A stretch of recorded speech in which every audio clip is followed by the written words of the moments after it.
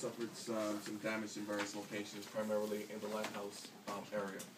But before I get into the details of what happened and some of the conditions that we experienced on the island, I just want to commend the staff of the job well done that they did, throughout the time of the event.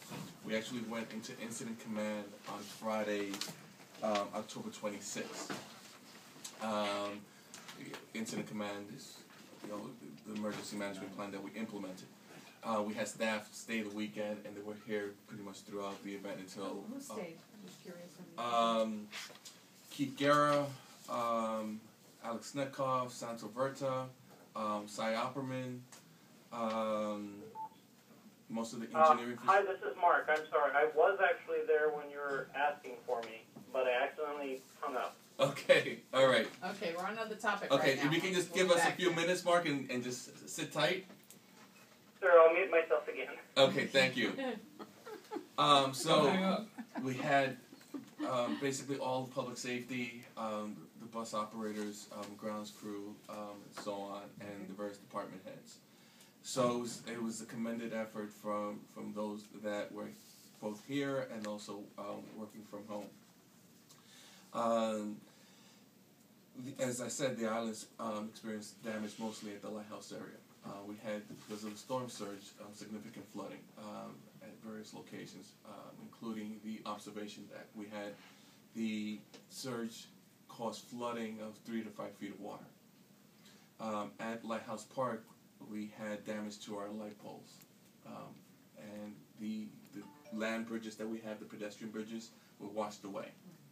We had 21 trees that were lost throughout the island. Was there any specific spot or where most of them were, or was it just random? Just all around? Yeah, just throughout the island. The steam tunnel was flooded on the north side of the steam plant. So right now we don't have any heating for our facilities as well as Kola Hospital. Speaking of Kola Hospital, the basement of Kola Hospital completely flooded. And Sorry, Fernando, could you move closer to the microphone? You're fading out. Thank you. Sure. It's at the middle of the table, but I can't lean over too much, but they're going to move the telecom. So I was saying that Kola Hospital's basement was completely flooded. They had to evacuate several of the... You either shout if it was there or talk in a regular voice down the chair. Okay, thank you, David. So the basement of Kola Hospital was completely flooded. They had to evacuate a significant number of the critical patients, but they still had 500 patients on site. We assisted the hospital with emergency fuel they needed to operate their generators in order to pump out the basement. The hospital, I visited the hospital during the hurricane, and they were basically blacked out. They had very little lighting and no heat. So it was a significant condition for them, but things are coming back to normal. We had damage to the seawall at various locations, but again, primarily Lighthouse Park. That's the low-lying area that we have. It's actually, I think, in flood zone A or B. Any damage that's bad enough that we should have any immediate concerns? At Lighthouse. At Lighthouse, the seawall, the land bridge. We've actually have Lighthouse still closed, Lighthouse Park completely closed until we can get it's not safe for people to walk over there. Speaking of not walking over there, one of the things that we stress to folks in our advisories and so on, people still took it upon themselves to go and be adventurous, is they, during the storm, and they went up to Lighthouse and literally we had to send public safety out there to bring them back. It was, and one of our public safety officers actually fell and almost landed in the East River. So it was just, people again were being silly.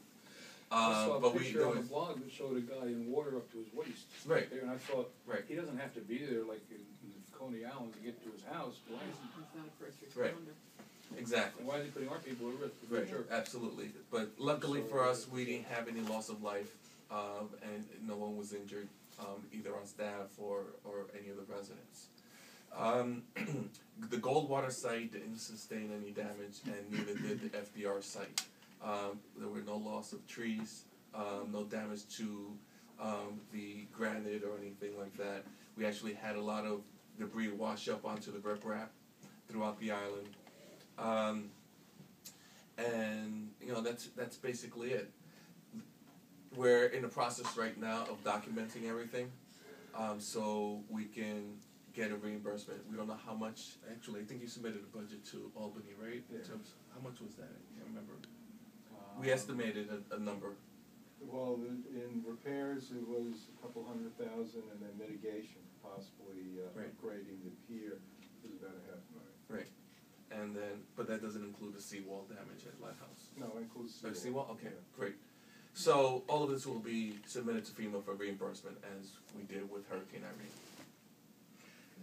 How long do you think the park will be closed? It's gonna be tough.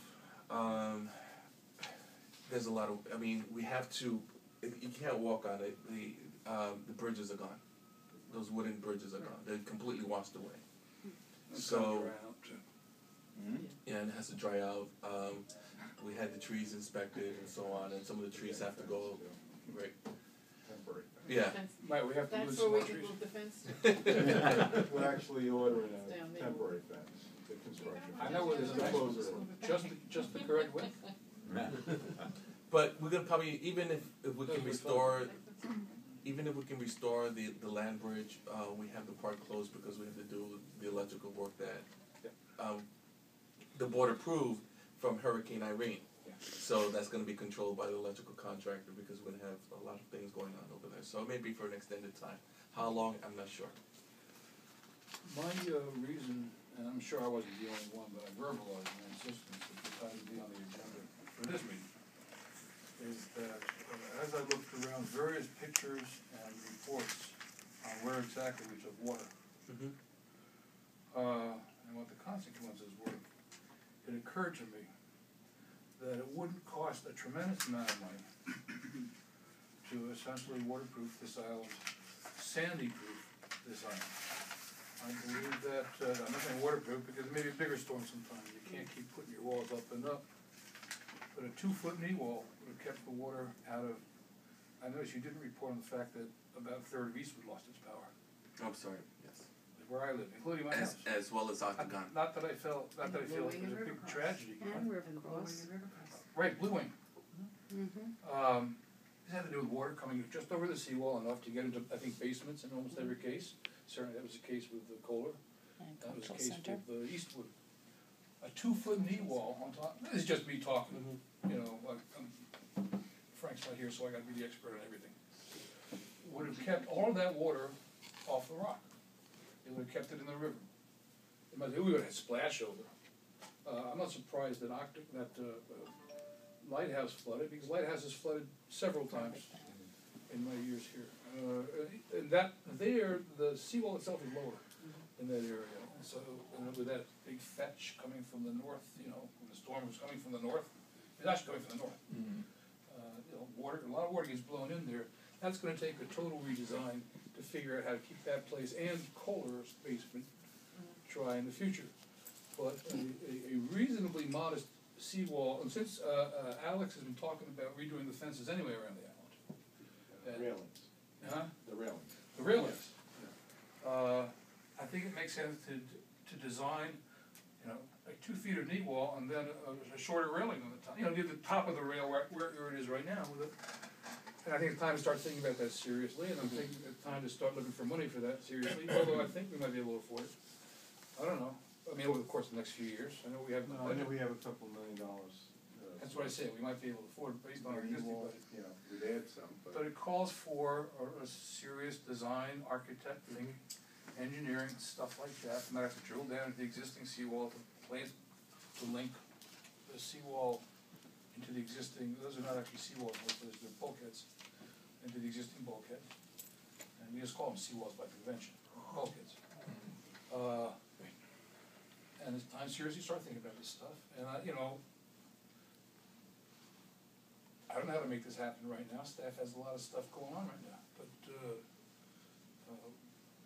I think that we could have kept that water out if we had the foresight. Well, it's hindsight talking. You know, it's hindsight talking. But I look at the actual situation on the ground, and that would have worked. And if we're going to get a 100-year storm every once a year, every 2 years. No, it's the prudent thing to do. I mean, I was It really walking is. around the island today, and the water level is just really high. So if we were to have a storm now, we would experience the same thing that we experienced Well, a then. hurricane, yeah, but on the other hand, the nor'easter didn't come ashore. Did it come ashore up in White House Park? little bit. No. So, we're used to storms. I mean, Mhm. we base our judgment on nor'easters, which are big heavy blizzards, which are the big heavy storms we see. But now, all the predictions, since the Republicans lost, there will be global warming, apparently. That's not working. And it's gonna, I know the tape is running. Posterity. 10,000 years from now, when they come back to see that Stonehenge on the south end of the island, they're also gonna check the tapes of what David said.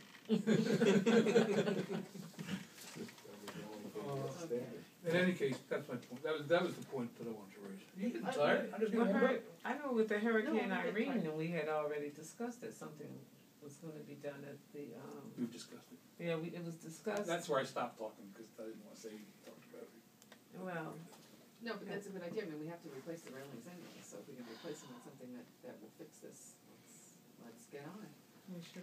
The other thing, would it make sense to have any kind of, I'm gonna call it a shelter or refuge for the people who lost electricity? We had talked about that a long time ago, and we were told there were two places here that the church had that the child school had a generator, and they could use the gym if we needed to. And that the sports park would be another option. And everybody kind of decided that shelter in place is the right thing to do, and nobody's gonna leave their house. But with the electric going out, I'm not so sure that is the right thing to do anymore. If there's a generator that can heat a building, and people can't live in their apartments because they're so cold, you don't have to get off the island to warm them up. Mhm.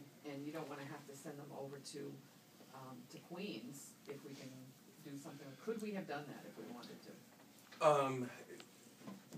If we would have had, because there are certain things that you need to be approved as a shelter and so on. There are a lot of liability issues and so on, and that we have to take into consideration. That's something that we had a post Hurricane Sandy meeting internally, and there's certain things that we learned from Irene, and then that we implemented with Sandy. Now that things that we learned from Sandy that we're going to implement for the future, and that's something that we need to consider as well. In terms of shelters, and we can talk to OEM and the city agencies. The OEM is gonna tell us we have shelters in Queens, because we went through that. I know. I'm But I saying, think what can we do on our own with their insurance? Won't May I cover ask, may I ask Matt a question? it. Yes. In the Matt? blackout, people couldn't get up to their apartments, people couldn't do anything, there's no air conditioning. I was off the island at the time of the blackout, I was working someplace as a security officer. But I know you led the charge, you and other agencies on the island led the charge. I was off the island too. Well, someone was taking care of people, who do you I remember? think it was Can I ask you a question? Yes. How did that all get organized? They went to church, we all just came out in the street and got organized. Cookie Lugo started a barbecue with everybody's food, they said, come on down, it's gonna spoil, and they were cooking for everybody, and we all took the basement of the church, because there was no flood or anything. Right, So it was very, very hot. so people And then just did people it. went to each person's house, make sure anybody who was stuck upstairs, that they went knock on doors, all the housing companies had the names of anybody who had any kind of, of the disabled and everything, so we just kinda did it ourselves. Were the housing companies at the meeting? no, they were not. The meetings that we had were internal, but that's something that we need to think about for the future. In another role, I'm chief of the CERT team, and we have members from various buildings. Mhm. So instead of having the general population providing input for this sort of thing, Mhm. we could have the housing companies, the CERT team, RIOC, both with the engineering and transportation, but also public safety, get together to just discuss what were the issues, what would be desirable. And as far as, after the incident and the electric power is out in the building, of course everyone's waiting for the power to come back right away, but it doesn't. And so just as we have cooling centers that are created less formally than an evacuation center during the summer, the senior center is announced to be a cooling center. Maybe something can be done that way to provide temporary shelter for hours or Right. many hours even. Yeah, and again, I think the conservative thing to do, I understand the need to provide this type of service and facility to the island residents who need it. But I think we need to explore it because now we're talking about housing people, and I think that just opens up a, different, criteria. But I don't think we're really talking, we're not having a place where people are gonna move out of their apartment into our place for a couple of months. We're talking, it's freezing, you gotta get into something warm, you can sit on the bleachers, bring your blankets, do whatever. And OEM is not gonna do that for us. Maybe we could look at a generator for the community center in the church. Yeah, or sports park, that seems Or like a big. sports park, Well, the sports park happened to have been a problem this time because they lost heat. But if we had a generator, then we'd be okay. They would have power, but Right. not heat. Well, couldn't the Well, power now get you're cheaper? discussing specifics, Yeah. but anyway, your Right, basic anyway, concept is right on, Okay. I Yeah, we believe. need to get Well, something. we can look into that. And the "we" has got to be pretty inclusive, because Yes. whose lives are we talking about? Absolutely. Pardon me, you have to represent the other 15,000. But that "we" better be pretty inclusive. I know there's been a lot of public talk about do something. I guess it devolves onto RIOC to be the chief doer or the lead doer, but it's, we've got a couple of dollars worth of property involved. I don't want anybody's kids to be cold in the dark, for a couple of nights like happened. My power came back on in less than 24 hours. I was so depressed facing the possibility of a second night without power, just me. To have children crying, and I don't want to create a sob story, but it must have been terrible. Yeah, my family's in the Rockaways, I know they're terrible now. I was gonna ask you about that, seriously. Yeah, it's, nobody dies, but it's bad out there, and it's still bad. And we're not gonna get, FEMA and Red Cross and everybody else if we have to do that here, we gotta do it ourselves, like they're all doing down there. That's why I turned to, I'm sorry, but I remember Matt talking about it, but I should have just asked you. That's Well, okay. there was a series of meetings that we had Right. back then that Mike Morio had put together, which included resident managers, rear of RIOC, OEMs, SEMO, everybody, fire, police, and I thought those were really good meetings. I don't know if they need to be as inclusive, but if those could be considered just for planning on a quarterly basis, which is what we were doing at that time, that might be very useful. 2 hurricanes later, and the powers that be are looking at this stuff with a sharper eye, and that's why Office of Emergency, whatever, they're not gonna let us set up a housing type shelter, insurance, blah, blah, blah. But on an ad hoc basis, when you got cold people, you gotta find someplace warm. Okay. All right, so that's what we're gonna get a meeting set up. I mean, let's not find reasons not to do it, let's Right. find reasons to do it. Roosevelt Island's real good reason not to do things. Why don't we skip the FDNY and go to smart parking if we have somebody on the line for Sure. smart parking? Mark?